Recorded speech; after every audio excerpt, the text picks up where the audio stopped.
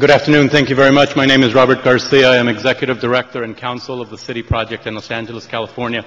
And we have focused for many years on equal justice, democracy, and livability for all, helping to create parks and open space in the most underserved communities, and also keeping existing open space open for all. We are very proud and honored to work with the Ahachiman people. The TCA cares more about pocket mice than about the Ahachiman people. They have spent more time analyzing the impact of this road on pocket mice than the Ahachiman people. And we appreciate the presentation by the staff, which explicitly points out that the TCA has not said anything about the impact on people of the toll road. And the TCA has not considered the alternative of avoidance. But we do not speak solely, do not work solely with the Ahachiman people. We are very proud of the diverse and growing alliance that has come together to save Panhe and save San Onofre. It includes the United Coalition to Protect Panhe, a Native American alliance. It also includes Bernard Bruce of Bruce's Beach, whose family resort at the beach was destroyed by Manhattan Beach through eminent domain. The alliance includes Robert Bullard, who many people consider the father of the environmental justice movement from the Environmental Justice Resource Center at Clark Atlanta University. It includes the National Latino Congreso, which explicitly adopted a resolution asking for every federal, local, and state agency to do everything necessary to save Panhe and save San Onofre and stop the toll road. It includes the National Hispanic Environmental Council, Mujeres de la Tierra, Anahuac Youth Association, and 8 other Native American groups throughout California, and a growing national alliance of civil rights and environmental justice organizations. And it's appropriate that this diversity of support exists to save Panhe and save San Onofre because of the 2.4 million people who visit San Onofre every year. 88% of the campers to San Mateo Campground come from California. Of those campers, 93% come from the counties with the greatest need for open space, measured in terms of childhood obesity, measured in terms of the fewest acres of parks per 1,000 residents, and the highest levels of childhood obesity, youth, poverty, and people of color. We have mapped that. It is Exhibit 26 in the materials that we submitted today, supplementing our January 21 materials. This site has a special meaning to the Ahachiman people, but it also has a special meaning to all the people of California and the United States. To the Ahachiman, it is special because many of them trace their lineage directly to Panhe, a village that is 8,000 years old. It is a sacred site because people are buried there, the ancestors are buried there, but it is also a living site. It is not just an archaeological site with a history. It is where the Ancestors Walk has started for the last 11 years, going from Panhe to 6 or 7 other sacred sites nearby. It is where a song fest was held last week. It is where they go the same way that if you were going to a church or a cathedral or a synagogue. But it is not special just to the Ahachiman people. The first contact between the Spanish explorers, the Catholic missionaries, and the Ahachiman took place at Panhe in 1769. The first baptism in California took place at Panhe.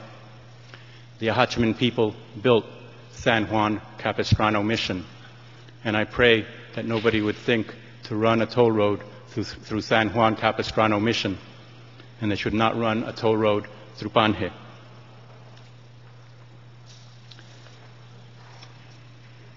Coastal Act Section 30244, for the reasons stated in the staff report, would be violated by this toll road. First of all, as the staff reported, the toll road is essentially adjacent to the sacred site. The figures we've seen are within 20 feet of the sacred site. You can't have a sacred site and a ceremonial site and a cultural site with a sound wall 20 feet away and a 6-foot highway on the other side of that sound wall. Second, it is the only place where the Ahachimini people have a legal agreement with the Marines to practice their religion and their culture. And third, excavation is not acceptable as a mitigation measure for burial sites. Only preservation is. The Ahachimini stand to lose something that nobody else does.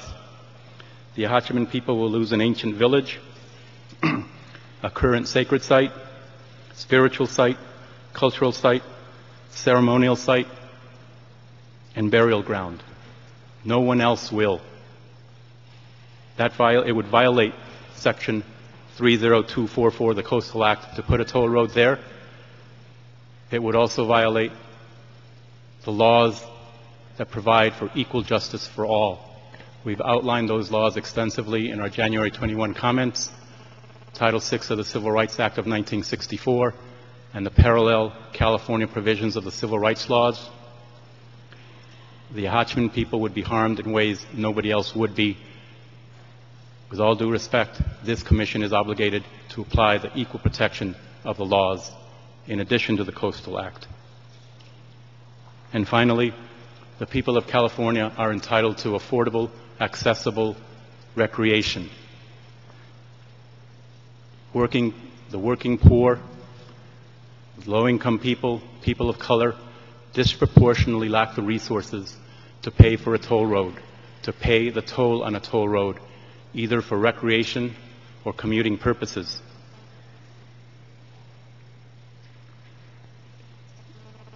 And finally, it would set a precedent to run a toll road through the state park.